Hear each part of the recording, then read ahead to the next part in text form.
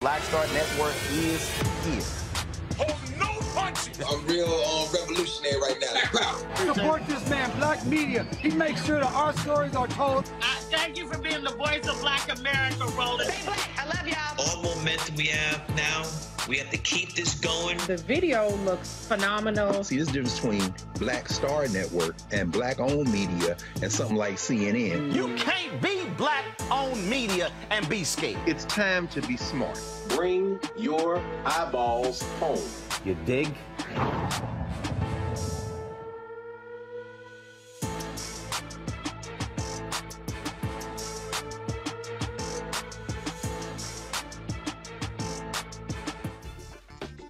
What up, folks? Today is Tuesday, August 16, 2022.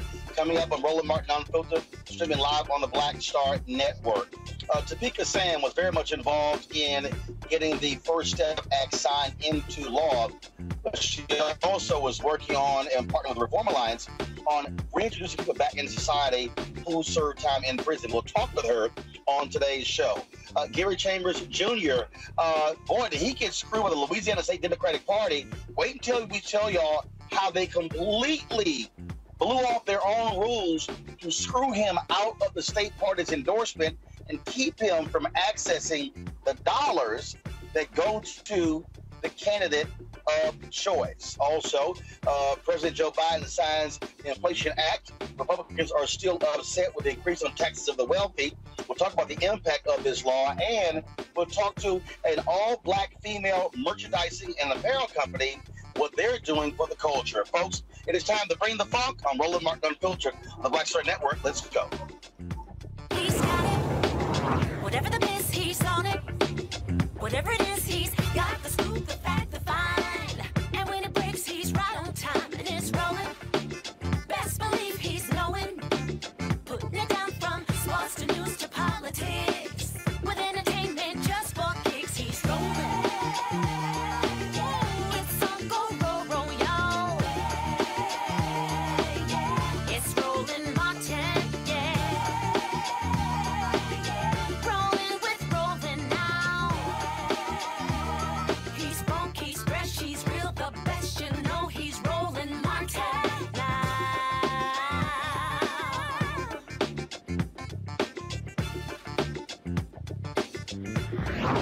Martin. Hey, folks, Roland Martin here. Yes, I am in the car driving. I just returned from Los Angeles, where I was at the Sydney Entertainer Golf Tournament. We're going to show you some of the highlights of that at the end of today's show. And so head to the office as we speak.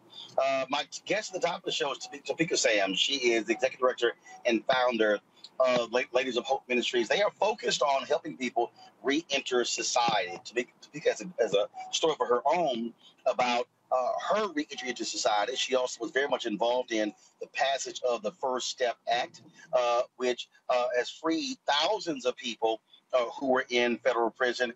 Topeka, glad to have you on the show. Now, I was supposed to be in, but here's crazy. I was supposed to be in studio. You're there. I'm flying in, trying to get to the studio. But we got you on the show. Glad you're there. Let's just start off right off. And first of all, I want to talk about, it's very interesting. There are a lot of people who still talk about how they felt the First Step Act, should have been better, should have been stronger. Republicans got behind it. But I had to remind people, and I was you were on a panel at the Rock Nation conference.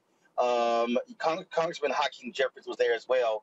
When the reality is, black folks who were really involved in that, and they said, damn Donald Trump, we got to get our people out of prison and not get so caught up in saying, oh, he can't get a win. So talk about how important that was from the perspective of the people who were affected, not the political folks, those who are in prison. Absolutely. Well, first of all, thank you for having me. You did get me in the studio and you're not here, but it's all good. I'm just happy to be here anyway. Well, what I would say about the First Step Act, it was the first piece of legislation that freed, as you mentioned, thousands of people since locking up hundreds of millions of black and brown people. And for us, it was people over politics, right? For the sisters and brothers that I communicate with every single day since my release from federal prison, when I asked them, what should I do? They said, you have to go in, because if you're not there, then that means we're not there. That there are other people that are there at the table that are not speaking for us, that are not bringing in our concerns, that have not lived our experience.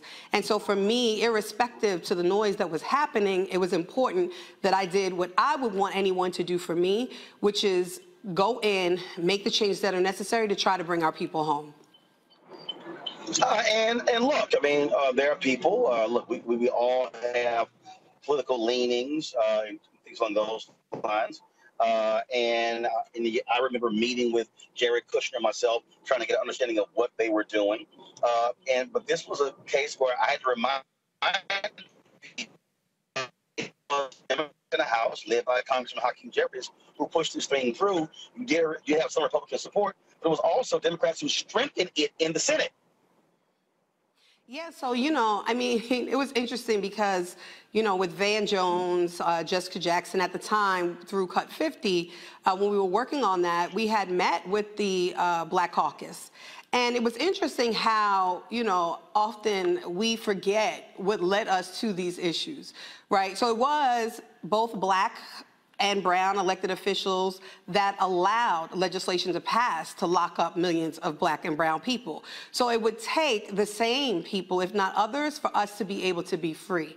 And so when you don't lean either way, but you really lean to the people, then you understand really what the people needs. And without this legislation, if we would have waited until today, we would have been still waiting, because in this current administration to date, we haven't seen any real efforts as it relates to releasing people from prison and really big decarceration efforts. So, I'm just grateful to have been a part of that history, making legislation that allowed, like you stated, thousands of my sisters and brothers to be free. And again, one of the things that we talked about there actually was a stronger bill in the last year of Obama's presidency than the First Step Act, but you had some Democrats who said, oh, if Hillary wins, we can get a stronger bill. Well, she didn't win. That's a perfect example of you have to also sometimes take what you can get today and then come back tomorrow. So this was called the First Step Act, which implies there should be a second. Absolutely, and a third, and a fourth, and hopefully the full decarceration of people from prison and jail. So look, you know, as you mentioned, we can't wait for another person, another administration, when there are people who will die in prison without us advocating for them and getting them out now. My people in prison, and even when I was in prison, I wouldn't want it to hear for advocates, people who I elect into office, to then tell me that I need to wait until another administration comes just because you don't want to either get a win for someone or wait for someone, which then speaks to really the culture. So do we truly believe that people deserve these fair chances, second chances, and deserve to be home from prison and jails, or not? And I think that's why we do the work that we do at the Ladies of Hope Ministries, because we do believe and understand the necessity for fair chance and opportunity critically around this country for our sisters and brothers coming home from prison and jail. And let's talk about that coming home from prison. You know, people automatically assume, oh my goodness, a person is so excited and happy to be released. But it's a whole different world for many of them, especially if they've been gone 5, 10, 15, 20, 30 years. The world they knew no longer exists. Mm-hmm. I mean, for me, I often, you know, joke and say when I went into prison, there was an iPhone 3, and when I came out, it was an iPhone 5. So not much changed for me. But I had been incarcerated with sisters when they came home 19, 20, 25, 30 years, who went in, I'm from New York, so there were tokens, right, to get on the subway or the bus. And now there are Metro cards. They never had an ATM card. They don't know where, you know, because of redistricting and everything else, you don't even know where to go. The fact that you have to try to find something to eat, a place to live, and a job in a very short period of time without support. And so, you know, it's important that we understand that there are over 20,000 barriers to people who are coming home from prison and jail each year. 20,000. And when, you know, the reason why we're in D.C. today is because we were talking about some of those barriers as it relates to financial crimes and people who have financial convictions or restitution, and how those are also compounded. People can't buy homes. They can't refinance or remortgage their homes. They can't get cars. They can't get jobs because even often they're checking credit. They can't get a credit card. It's so much that these additional punitive causes and also harms that people or the country is doing to our sisters and brothers are just really, really deplorable. And for us, it's how we bring awareness to these issues so people have more compassion and empathy to give people those fair chances that they truly deserve. Because let's face it, 95% of all people who have been incarcerated are coming home one day. Do we want people to come home smarter, healed, and better? Or do we want people to come home re-traumatized, even into worse conditions, and then causing further harm, not only to themselves, but also the community? So the point that you made there, a lot of people don't even understand how politicians have ostracized and penalized individuals even when they get out. I remember when the welfare bill was signed into law by President Bill Clinton. That bill prevented individuals who had been to prison from getting student financial aid. So how on one hand can our society say, oh, we want you to better yourselves. We don't want you to go back into prison. We want you to be better when you can't come out.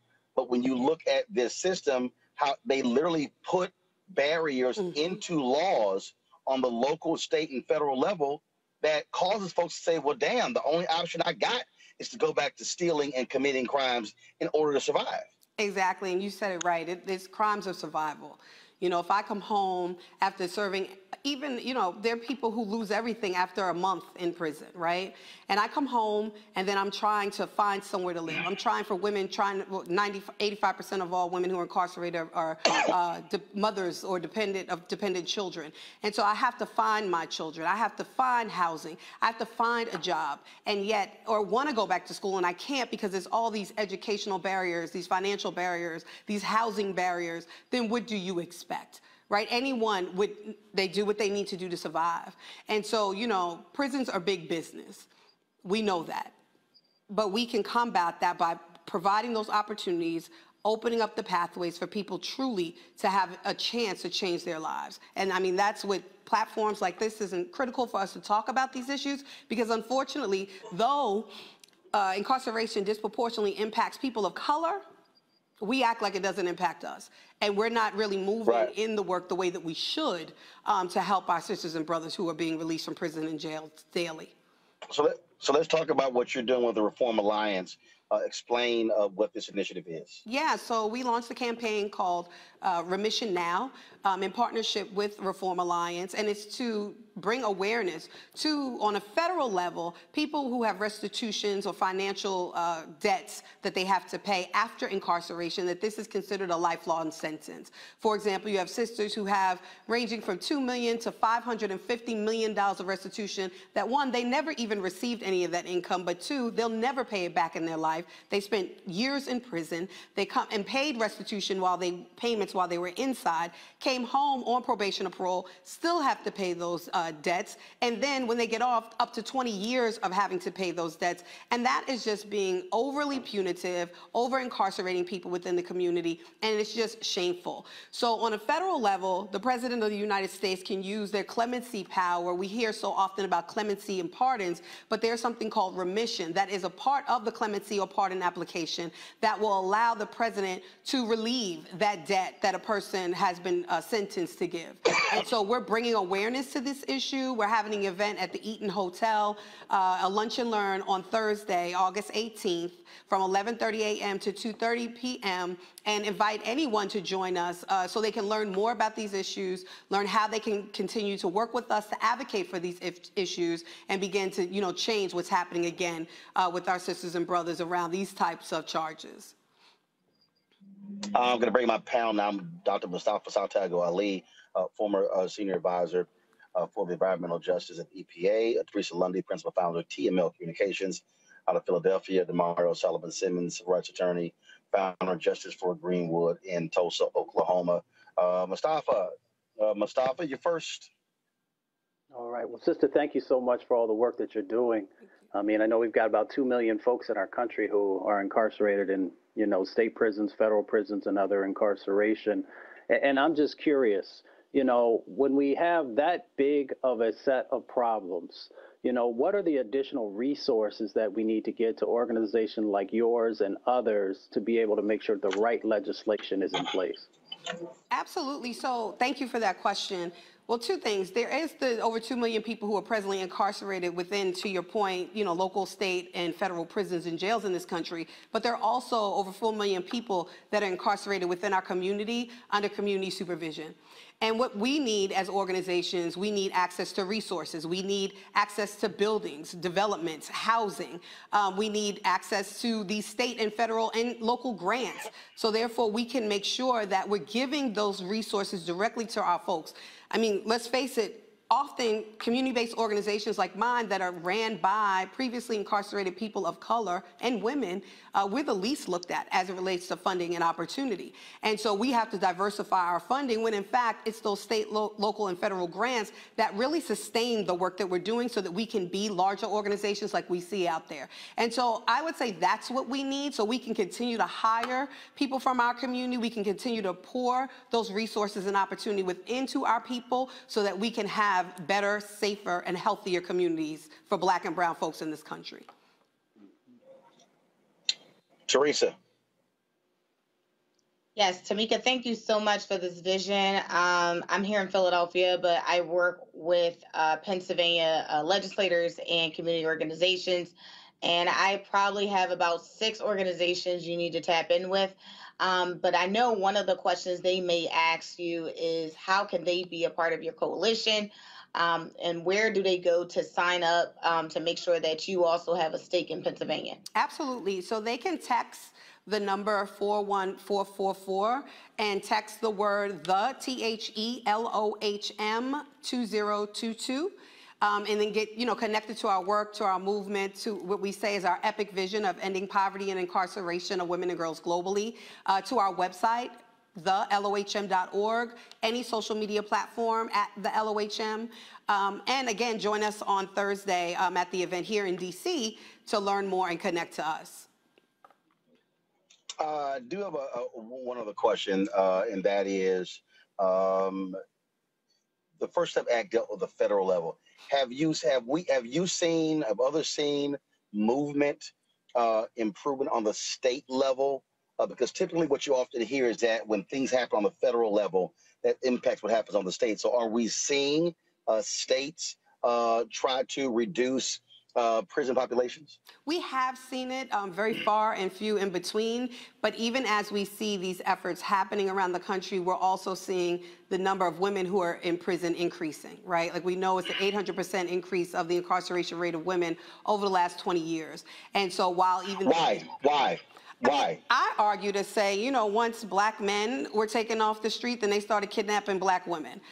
That's just what it is. And often when you leave, you know, a person single with children with no resources, men are in prisons and jails, then often, you know, there comes substance issues, mental health issues, sexual trauma and violence, early childhood trauma, all of these other issues that we don't talk about in our communities, but they are driving forces of what's happening to women in prison. Outside of misogyny and patriarchy and all the racism and all the things that we understand that are part of the why. But for us, it's important that we take that, we understand what's necessary to change that, which is what we're doing, and other organizations around the country are.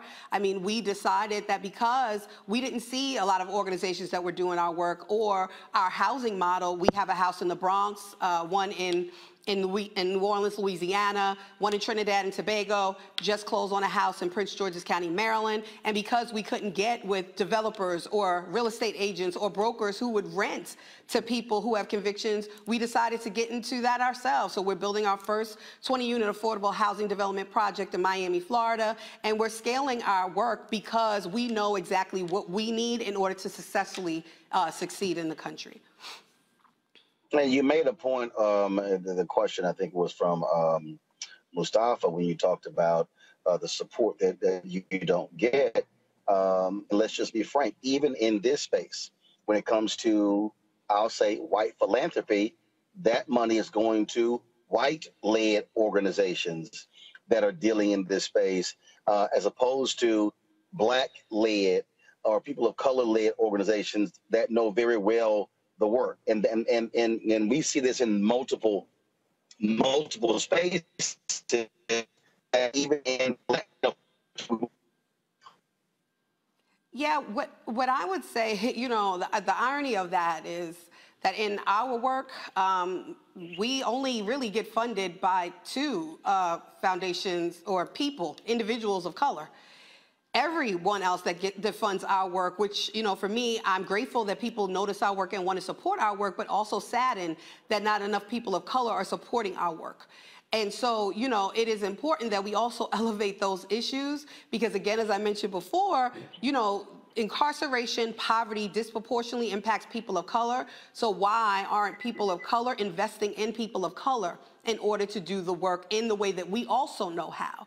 So, you know, that is a conversation that often we do not talk about. It is true that as a black woman who was previously incarcerated, it is incredibly difficult that each and every time I'm going for, you know, funding, I have to continuously talk about my trauma, which is exhausting each and every day. And that sometimes when we're going for different funding opportunities, that we will get a third of what another organization, a white-led organization, will get, you know, 3 times what we've asked for, who do less work than we do. And that is something else that needs to be addressed. But I think it's, you know, important that while there are organizations like our organization that is actually doing this work, that people know what we're doing, how they can get involved, how they can connect us to these resources, not only through foundations, high net worth individuals, corporate social responsibility, ESG, all of the things in order to help us to help ourselves. This is the last question. You mentioned, I feel like I sound like a Baptist preacher. You mentioned the problems with acquiring housing. Have you had any conversations with the black real estate brokers? I spoke at their national convention a couple of weeks ago. I'd be curious if you considered reaching out to them and partnering in this space, because I mean these are people who actually sell homes. Yeah, well, I have. Maybe I haven't reached out to the people you did, so if there's any contacts you can make, that'll be great. But what I go to the top, so it'll be the CEO and chairman of the board. It'll take me there because often even, you know, presidents and CEOs aren't chair people. What I find, even where we are in Louisiana, for example, and even in the Bronx, we're in communities that are, you know, of color, and there are still these biases, not in our backyard. And it goes also to developers often, also, brokers and real estate agents that they just do not want to take the chance. So it's not necessarily where I notice that it's biased based on color. It's just biased based on what people think around people who've been to prison. Absolutely. Okay, so for the folks who are watching, the folks who are listening, how can they reach your organization? If they want to give, they want to assist, they want to support. Absolutely. So again, they can text the word THELOHM 2022 to the number 41444. They can go on our website, thethelohm.org. They can follow us on any social media platform at the LOHM, or they can follow me at Topeka K. Sam or any platform as well. All right, Topeka, I appreciate it. Thanks for coming in. Looks like I'm almost there after all this traffic, but hey, that's the world. But luckily with technology, we still made it happen. I appreciate it. Good luck, and keep us abreast of how things go. Absolutely. Thank you so much for having me here. I feel you in spirit, even though you're not really here present with me, but grateful for this opportunity. Thank you. Absolutely. I appreciate it. Thanks so much. Folks, coming up next, we're going to talk with Gary Chambers Jr. Man, did he get screwed by the Louisiana State Democratic Party when it came to getting their endorsement. Wait until you hear from him on what happened. That is next right here on Roland Martin Unfiltered on the Black Star Network. Don't forget to support us in what we do, folks. Download our Black Star Network app, Apple phone.